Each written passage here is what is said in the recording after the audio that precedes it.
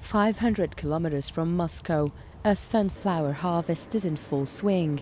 They call this Russia's Black Earth region, so named after its rich, dark soil. 3 years ago, this land was lying idle. Now, thanks to a Swedish company, it's on the way to realizing its full potential. When we arrived, 30% of the land was cultivated and 70% had been wasteland for the past 5, 7 or 12 years. We've been ploughing for 2.5 years and now we started production.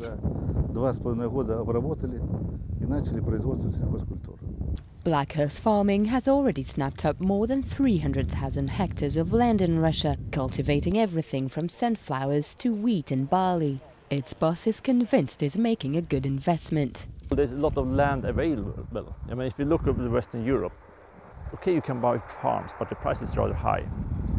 So maybe from an economical point of view, as an investment company, you can't make a bottom line profit if you buy a Western farm. But here you can buy a lot of land for a rather cheap price. The firm is one of many foreign companies plowing cash into the Russian countryside. Analysts say market forces have played a key role in making it attractive.